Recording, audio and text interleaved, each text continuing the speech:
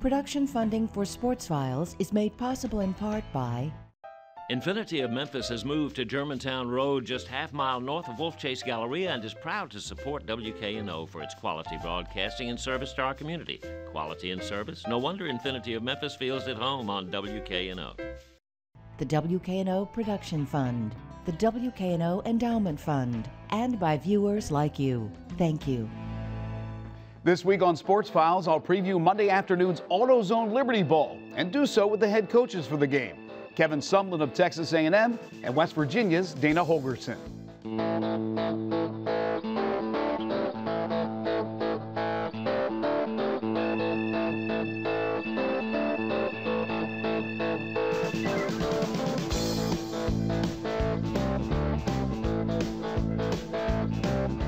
Happy holidays, everyone. We certainly hope you are having a joyous one. 'Tis the season also for bowl games. And for the Memphis Tigers, their first trip to a bowl game since 2008 was one to remember. After blowing a 10-point fourth-quarter lead against BYU in the Miami Beach Bowl, the Tigers forced overtime late in regulation on a fourth-down touchdown pass, forced double overtime on a 55-yard Jake Elliott field goal, then won it in double OT on a Paxton Lynch touchdown pass to freshman Roderick Proctor. The game would end on a Tigers interception, and then a melee would ensue that got pretty ugly. The Tigers' 10-win season would be their first since 1938. Congratulations. Okay, since 1965, the city of Memphis has played host to the Liberty Bowl game. This year marks the 56th annual postseason contest, having started back in 1959 in Philadelphia, Pennsylvania. The Autozone Liberty Bowl game is one of the oldest and most historic of the bowl games, and this year features a tremendous matchup of the SEC versus the Big 12. Texas A&M will rep the SEC. The Aggies finished the regular season 7-5. Kevin Sumlin's team features a high-octane offense led by quarterback Kyle Allen, who replaced Kenny Hill as the team's starting quarterback in Week 9. Meanwhile, West Virginia will attempt to successfully fly the Big 12 banner on Monday. The Mountaineers also put together a 7-5 mark, which included a successful 5-4 record in the Big 12. And if you thought the Aggies could light up the scoreboard, West Virginia has been a scoring machine. Coach Dana Holgorsen's offense, led by signal caller Clint Trickett, finished 17th in the nation in total offense. Today, I go one-on-two with the head coaches, Kevin Sumlin and Dana Holgorsen. We'll get a preview of the game, a look back at each team's regular season through the eyes of their respective leaders, and we'll hear what it was like when the two worked together at Houston, with Sumlin serving as head coach of the Cougars and Holgorsen as one of his assistants. It's all coming up next on Sports Files.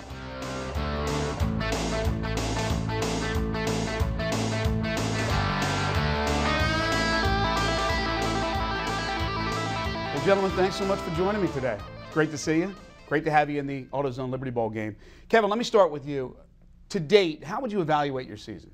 Oh, it's been one of ups and downs. You know, we've had some good wins. We've had some close losses. We've had some terrible losses. So we got a young team, and I think we played that way. Weren't real consistent, but showed some signs of being a pretty good team. And then, with young team, sometimes guys were a little bit overwhelmed. So we had peaks and valleys, but overall, I think it's something we can build on in the future. Yeah, was that to be expected when you're coming off a year which was sensational and you lost the talent you lost? Yeah, we lost a couple guys and played a bunch of young guys, and particularly at quarterback, a couple real young guys. But I think they grew as the year went, and we're excited to play in this game. Dana, I know you had some big wins and some tough losses as well. Talk about your season. Well, it's kind of the very similar script to Texas A&M, honestly. I mean, the one thing about it is we're fortunate to be able to play in a good conference in the Big 12. We're fortunate to be able to play a tough schedule. We were competitive, for the most part, competitive all year. Unfortunately, we didn't win a couple of those close games in the middle. Played a lot of young guys. Obviously, not going to a bowl game last year, it humbles you. So our guys are pretty fired up for this bowl prep, pretty fired up for this game. It's a great matchup when you get a team from the SEC, a team from the Big 12, two explosive offenses. Everybody expects, all right, fireworks galore with these two offenses. Is that what we should expect? Dana, let me start with you. Well, it depends on how these quarterbacks play, I think. I mean, we've played a couple of different quarterbacks throughout the course of the year. Ended the year with a young guy ourselves, true sophomore. We're still going to evaluate Clint Trickett to see if he's able to play. If he can't, then we're going to go with the young guy, and I know Texas A&M's got a couple of young guys there as well. So two very similar offenses, and You got to get those quarterbacks playing pretty good if you need to be successful. Right, and for those who don't know the situation with Clint, can you explain that to our viewers? Well, he just, Clint's had a great year, and he's not the most physical presence, out there. He comes in about 6'1", 190 pounds. Throughout the wear and tear of the season, he ended up kind of getting knocked out of a couple of those games. So we're evaluating where he's at. Had a tremendous senior year. Is responsible for getting us to a bowl game. Kind of ran out of gas there towards the end of the year. So we'll evaluate him and see where he's at. Kevin, I know it started out with Trill Hill and just an explosive performance as he came on the scene and beating South Carolina, that big game to open the season. And then, of course, it's Kyle Allen, maybe midway to the end of the season, who put up some good numbers as well. Just talk about your quarterback situation. Yeah, I think, it's been documented. Kenny started off the year on fire. Kyle has come on, and really started the last 4 or 5 games of the year and continues to get better. So, both of them are young. One's a true sophomore, the other guy's a true freshman. So, I think Dana hit it right on the head. The quarterback play will be big in this game as far as points and production, but I think the guys have gotten better during the year, and we'll see how it works out. I know we're still a ways away from the game itself and breaking down each other's teams, but on the surface, when you look at West Virginia, what worries you the most, concerns you the most about preparing for them? No, I think they've been really, really solid on defense. I think Dana hit it right on the head that they've had real close losses to some really good teams and beaten some good teams. So you see what the trademark of West Virginia football, what Dana's done. They're playing hard, they're playing fast, changing the looks on defense, and got some explosive players. So we're going to have to match that type of speed, game speed, real quickly in a game like this. Otherwise, you can get in trouble. No question. And Dana, when you look at Texas A&M, your concerns? Well, the good news is I've been following Kevin his whole life here, so I've kind of got him figured out what he's doing on all 3 sides of the ball. We got to figure out what they're going to do defensively a little bit here, but offensively there's a lot of similarities what we're going to do. I mean, we're cut from the same mold. We got the same systems. Probably try to figure out who can fool each other, I guess, more than anything. But Texas A&M is a great football team. They've played at a very high level. They've been competitive for the majority of the tough losses that they've had, obviously, right. and they're going to have great athletes running around. I know Kevin's been recruiting hard for 3 or 4 years at Texas A&M. Got great O-linemen that he sends to the NFL every year, and just tons of athletes on defense. So it'll be a challenge. All right, let's expound on what you said.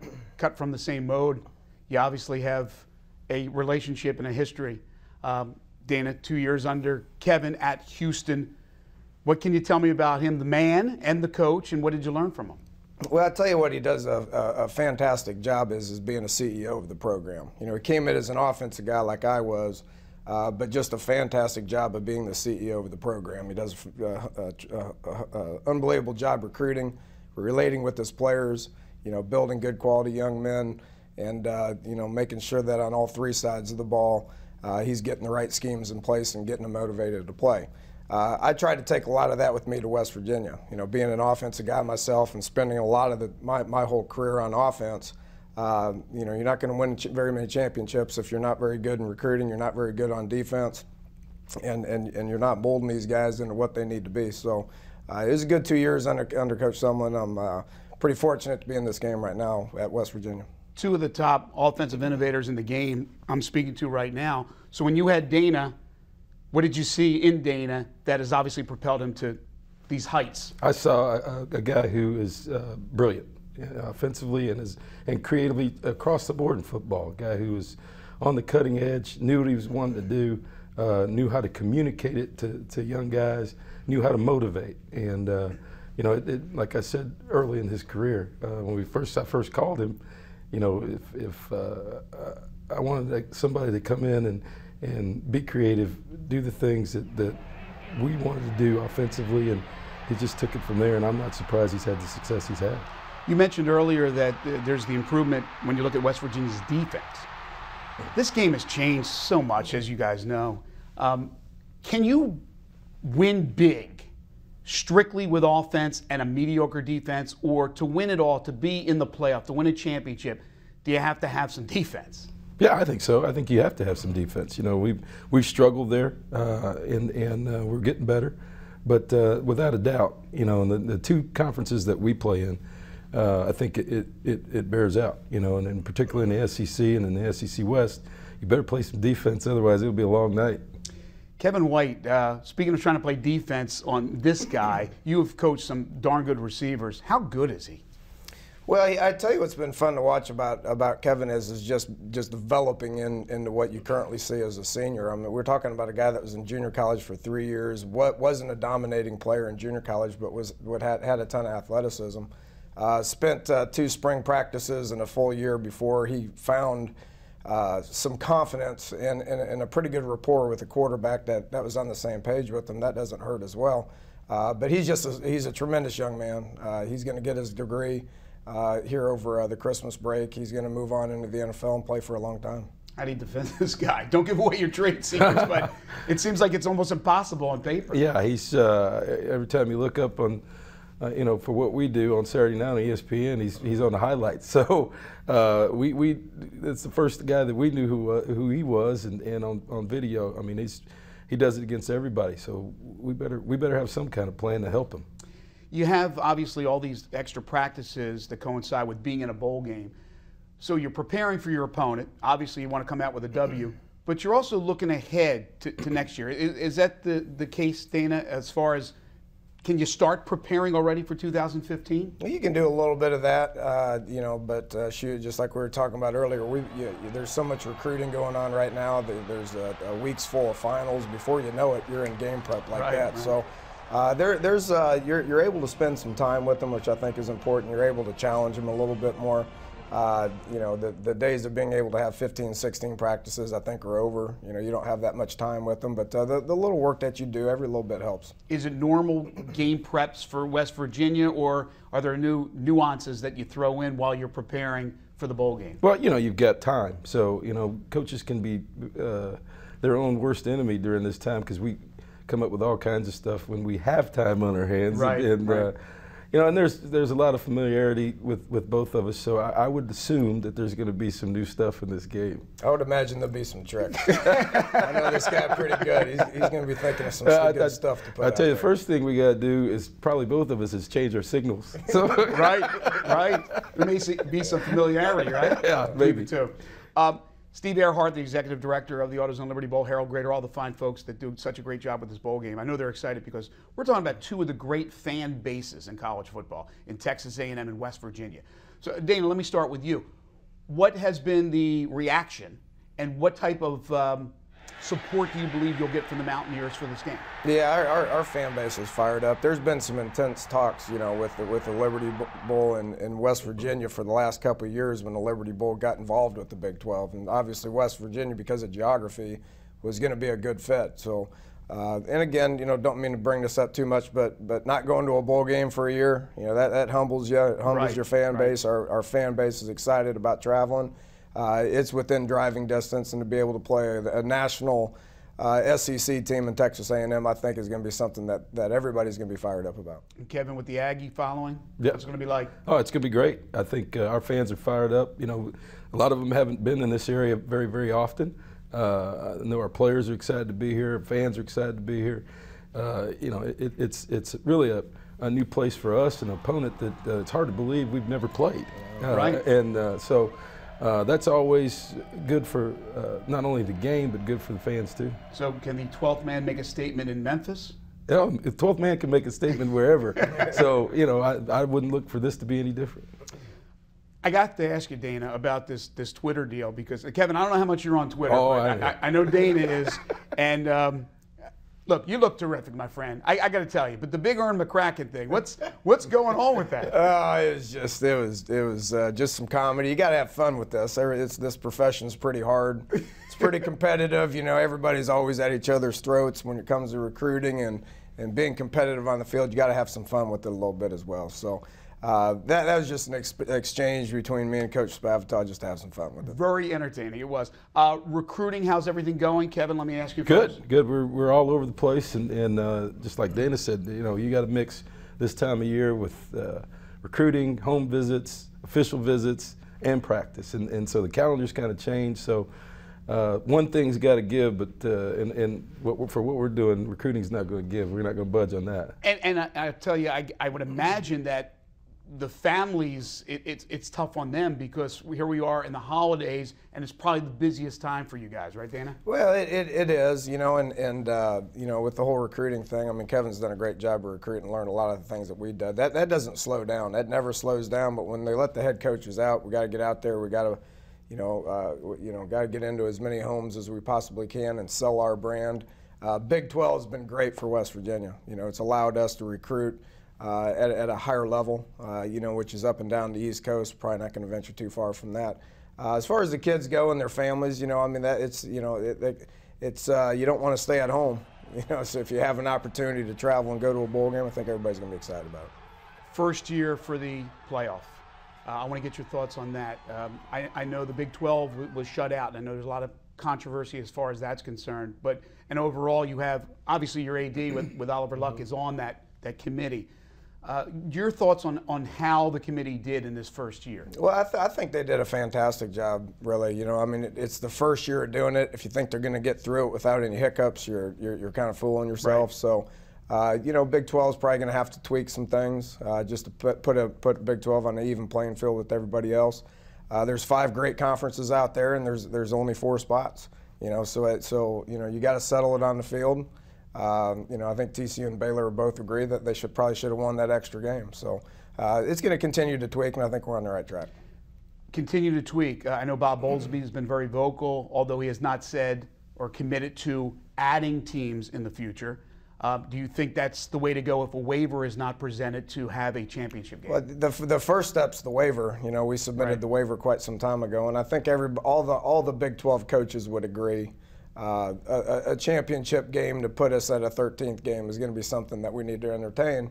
If the NCAA doesn't allow that, then we probably got to take some steps. But that's way above my pay grade. I'm just trying to be a football coach here. You know, that's why they get in those meetings and hash things out. And again, I think we're on the right track with it. I just think it's going to take some time to get it right. Kevin, your reaction to year 1 for the committee? Yeah, I thought they did a great job. I thought it created the excitement that everybody was looking for. You know, the television ratings, everything was every week. Everybody was waiting on Tuesday, whether they want to admit it or not, to see where they were.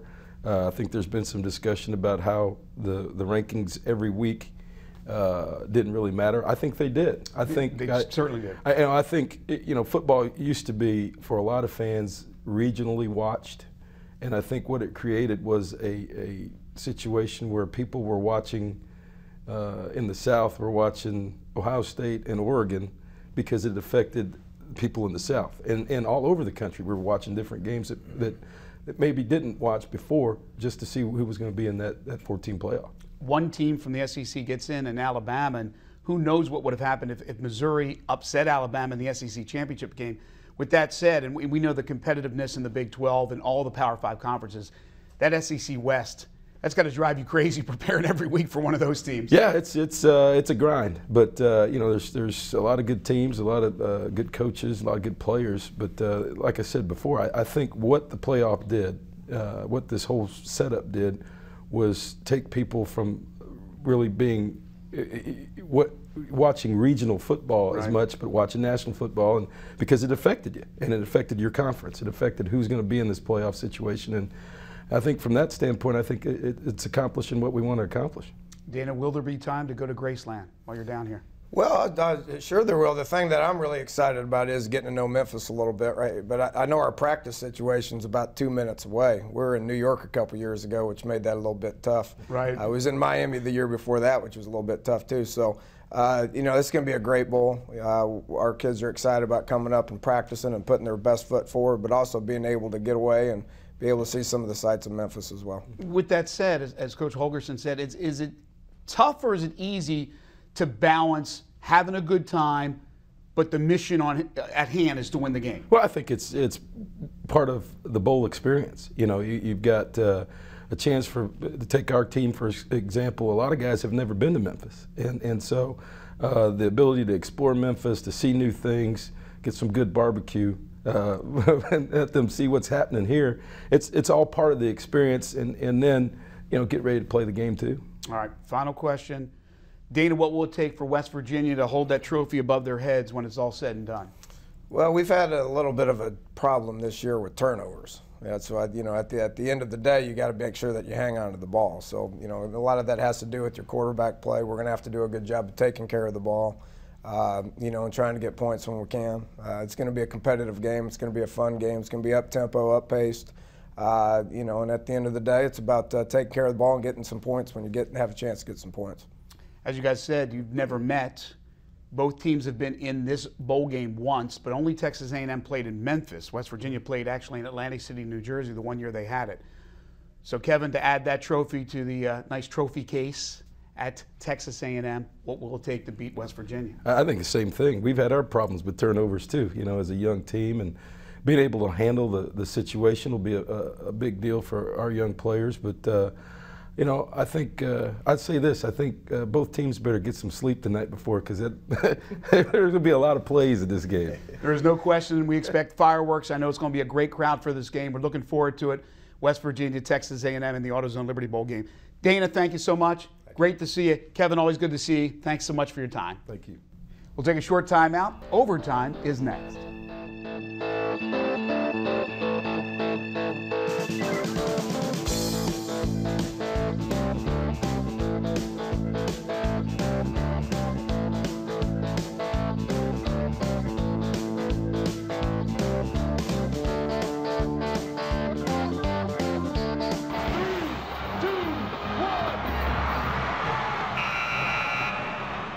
So 2014 is just about over. In fact, this is our final show of the year. Next week, we'll usher in 2015 by looking at some New Year's resolutions. Today, however, I thought it would be neat to take a quick look back at the year in sports. So here we go. In 2014, the name Richard Sherman became a household name as he led the Seattle Seahawks to a 43-8 rout of Peyton Manning and the Denver Broncos in Super Bowl 48. The Memphis Tigers men's hoop squad would go 23-8, but just 12-6 in the American Conference. The Tigers would draw the 5th seed for the conference tournament played at FedEx Forum, and Memphis would get clobbered in the quarterfinals by eventual national champions Connecticut. The Tigers would get an at-large berth in the NCAA tournament, in which they would beat George Washington in round 2, but fall to Virginia in the round of 32. The Memphis Grizzlies would overcome obstacles both on and off the court to win 50 games and draw the 7th seed for the playoffs in the Wild Western Conference. The Grizz suffered key injuries and a complete overhaul in the front office with the firing of President Jason Levian. The Grizz would battle the favorite Oklahoma City Thunder to a 7th game in round 1 of the postseason, but a suspension to Zach Randolph for Game 7 would prove to be too much for the team to overcome. As for the rest of the playoffs, the ageless wonders from San Antonio would win another title as the Spurs avenged a loss from a season ago to the Miami Heat, winning 4-1 for their 5th NBA crown. At the FedEx St. Jude Classic, Ben Crane resurrected his career with his 5th victory and the first wire-to-wire win in Memphis since Brian Gay turned the trick in 2009. He would hold off Troy Merritt by a stroke despite a final round 73. On the diamond, the Memphis Redbirds won 79 games and the PCL American Southern Division title, but lost in the first round of the playoffs, falling to Omaha 3-1. Off the field, huge news for the Birds, who were purchased by the St. Louis Cardinals from the city of Memphis. The Cards have started renovations to AutoZone Park, where as part of the deal, will spend $4.5 million on upgrades. In the Bigs, the Cardinals once again found their way into the postseason before falling to eventual World Series champion San Francisco. The Cards surprised the Dodgers before losing to the G-Men. San Francisco would hold off surprising Kansas City 4-3 to win their 3rd title since 2010. Off the field, tragedy struck the Cardinals organization when a car driven by young star Oscar Taveras crashed in his native country of the Dominican Republic, killing both Taveras and his girlfriend. It was discovered later that Taveras' blood alcohol level was 5 times the legal limit. And finally, 2014 produced a pretty memorable football season for area teams. The play of Ole Miss and Mississippi State drew the eyes of the college pigskin world to the Magnolia State. ESPN Game Day even made an appearance in Oxford for the very first time, with singer Katy Perry stealing the show. Tennessee qualified for its first bowl under Butch Jones, and Arkansas showed vast improvement and a promising future with Brett Bielema at the helm. And of course, the Memphis Tigers bounced back from a 3-win season in 2013 to win 9 games in the regular season, 10 in all, and qualify for the program's first bowl game since 2008. Head coach Justin Fuente was named American Coach of the Year and was awarded with a new 5-year contract starting at a reported $1.4 million per season. And that'll do it for now. Next week, we'll talk plenty of Grizzlies, who will close out the 2014 calendar year with a home game against Houston tonight, a visit to Miami tomorrow, and a visit from the defending champion Spurs on Tuesday. Also, our next telecast of Tigers basketball here on WKNO will come your way at 10:30 p.m. on New Year's Eve. That's next Wednesday, as the Tigers open up conference play against Houston. Not a bad way to usher in the new year. Until then, have a great week, Happy New Year, and we'll see you next time.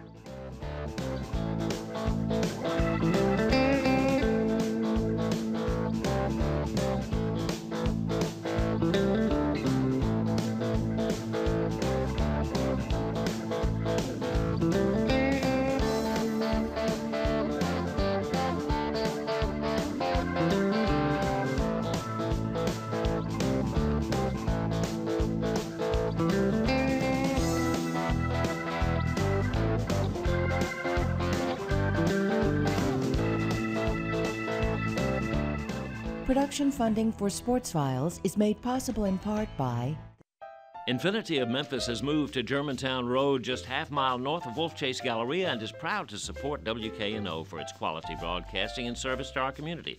Quality and service? No wonder Infinity of Memphis feels at home on WKNO.